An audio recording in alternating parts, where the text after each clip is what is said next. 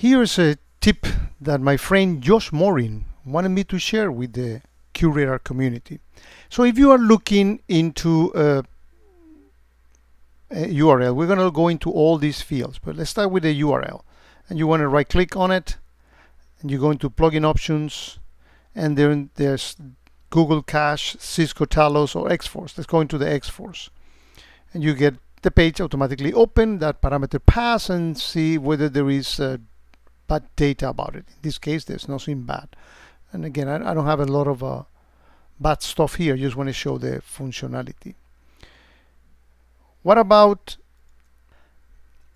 DNS request domain? So you right click on it. Again, you have multiple options in here, and I'm going to go into all of them, but let's go into Cisco Talos, for example.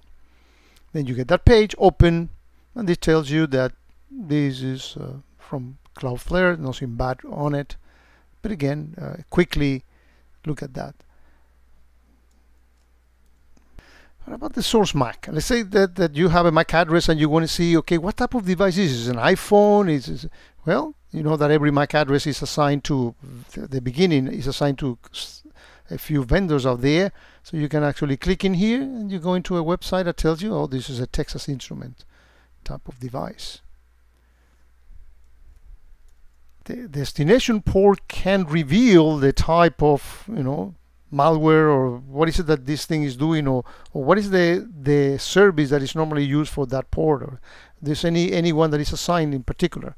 So you can actually, again, right click, plugin options, go to this site, speed guide, and this will tell you right there whether there is information about that specific port.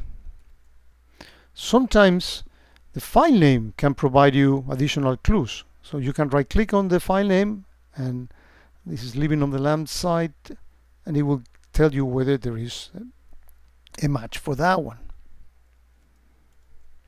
Generally speaking, the host name is something local, but it might be that it can reveal some information about it. So go into the plugin options, and you have all the options that you can see in here.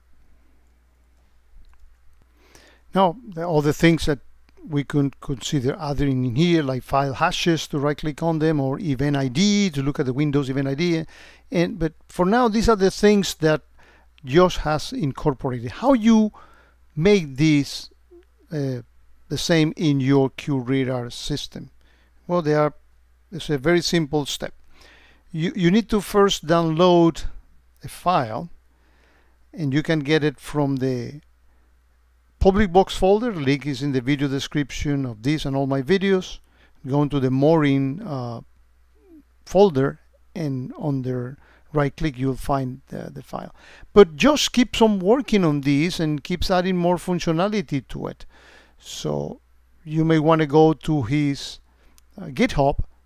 Link is also in the video description of this video as well, and I also will put it on the box folder. Now, once you get that file, which is called aerial right-click properties, all you need to do is put it right here, opt QRadar conf, and here's the file. Once you've done that, you need to go into the admin tab and select this option, restart web server. Will restart Tomcat.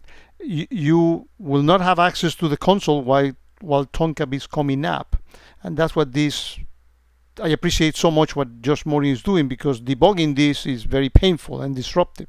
So Josh has taken the time to get all these things working, and he's making them available for us, so you only have to restart that Tomcat server only once. Again, he's going to keep on adding some more features on it on the right click, but I think that this is something that we all can use to save a little bit of time. And if we have it by just right clicking on it, we are going to do it more often, and we want to make sure that we don't leave anything. Instead of doing copy and then paste into another URL, right clicks makes it a lot easier.